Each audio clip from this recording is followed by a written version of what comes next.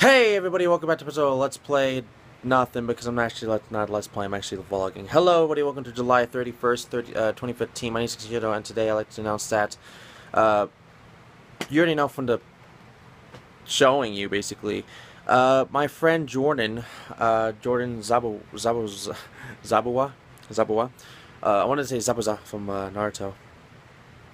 Basically ordered me a headset. Now, he noticed that, of course, my quality isn't great. We all know my voice isn't great on my recent recording setup. Besides that mic that I told you guys about, the Guitar Hero mic a while ago.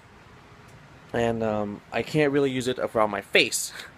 So I was going to stick with just my headphones mic. But then he's like, no, I'll send you one. Because I was eventually going to buy one. Eventually. Knowing me, who knows how fucking long. But honestly, I've used the mic and it's pretty well. I used it for about 3 days now. And yeah, it's actually, it's Sunday right now. So, yeah, Sunday. It's Sunday actually. Realistically, it's right now, it's Sunday.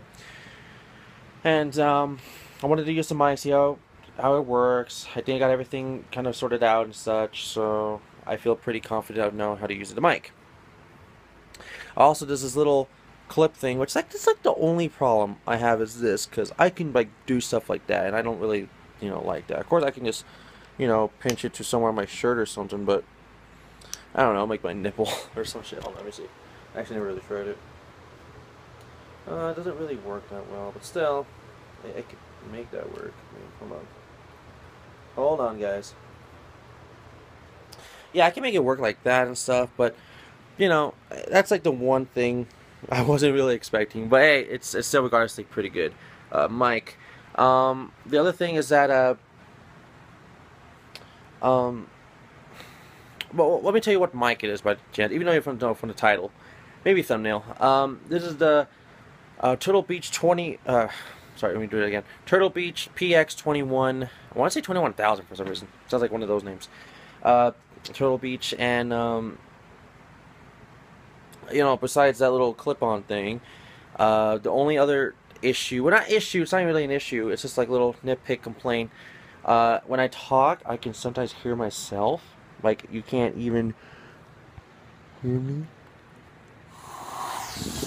I don't know if you can hear that or not on my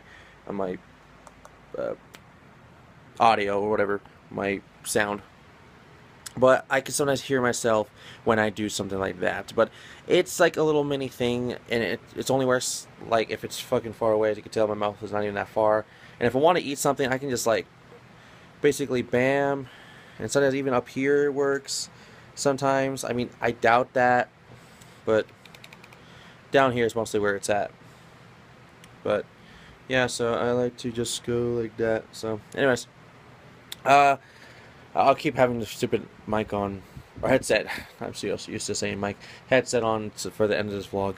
But the last thing I'd like to mention that one of the biggest legends in WWE history has just recently died. Rowdy Roddy Piper. Real name is Roderick.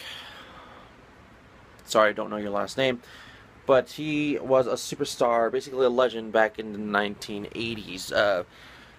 I think for sure 80s. Don't remember as much of early 70s or not, or I mean just 70s in general or late 70s. But I never really grew up with the guy. People that grew up with Rowdy Roddy Piper is like 30, 40 years old, possibly even 50. And I'm not saying that they're bad people, but I just don't know him that well. Now, I know how he is, who he is, he's great and all, but I never really saw him at his prime. I know I can watch the WWE Network to watch some of his highlight moments, and I've seen a lot of fans respecting him, and he was one of those celebrities, legend superstars that just because he was famous and all this, it never really got to his head. He was still the same old person that everyone knew, and that's great, comparing, to other superstars like Hulk Hogan that's recently just happened. That anybody can change, and the mindset of that. And my dog is doing stuff.